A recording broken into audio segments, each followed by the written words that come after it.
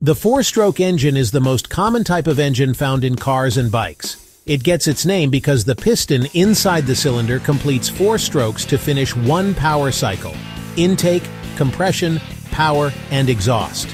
Let's break it down. Intake stroke. The piston moves downward and the intake valve opens. This lets in a mixture of air and fuel into the cylinder. Think of it as the engine taking a big breath of fuel and air. Compression stroke. Now the piston moves upward with both valves closed. This squeezes the air-fuel mixture into a tight space, making it highly compressed. Compression is important because the more compressed the fuel, the more powerful the explosion will be. Power stroke. Here's the exciting part.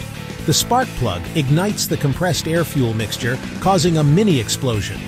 The force of this explosion pushes the piston downward with great power, and this is what actually turns the crankshaft, generating the engine's power.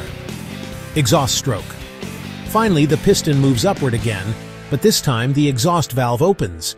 This pushes out the burnt gases through the exhaust pipe, making room for a fresh cycle to begin. And then it repeats, thousands of times per minute. That's how your engine keeps running, turning fuel into motion.